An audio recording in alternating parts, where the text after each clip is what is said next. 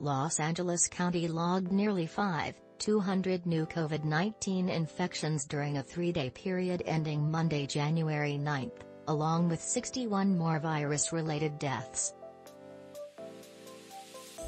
According to the County Department of Public Health, which doesn't release COVID numbers over the weekend, another 668 infections were logged Saturday, 337 on Sunday and 179 Monday. Sunday and Monday figures have traditionally been low due to delays in reporting from the weekend.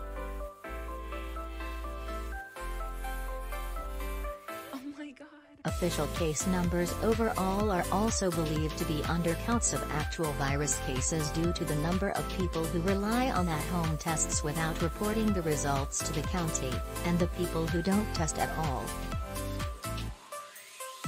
The 182 new COVID cases reported by the county lifted the overall total from throughout the pandemic to 652,052. The county also reported 61 new virus-related deaths over the 3-day period, 22 on Saturday, 20 on Sunday and 19 on Monday.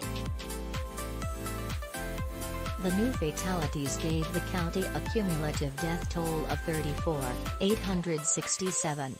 The 7-day average daily rate of people testing positive for the virus was 8.5% as of Monday, down from 12.8% a week ago. Updated hospitalization figures were not immediately available. As of Saturday, there were 202 virus-positive patients in county hospitals, with 139 of them being treated in intensive care units. LA County remains in the federal government's medium transmission range.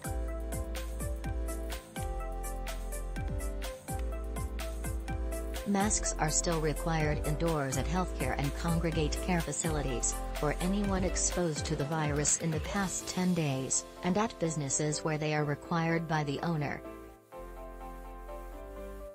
Otherwise, they are only strongly recommended at indoor settings.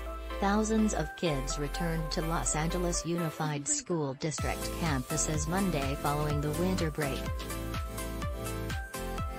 Health officials urged school students and staff to test for COVID-19 before returning to campuses, and to wear a mask for 10 days to help prevent virus spread.